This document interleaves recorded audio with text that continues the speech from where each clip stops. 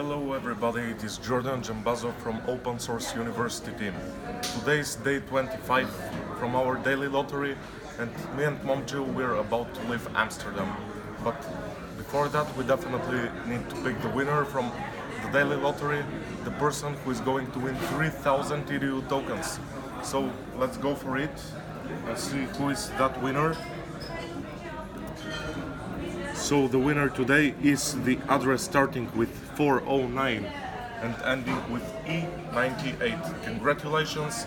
Don't forget to participate in the lottery tomorrow by making the contribution to the crowd sale smart contract. Cheers!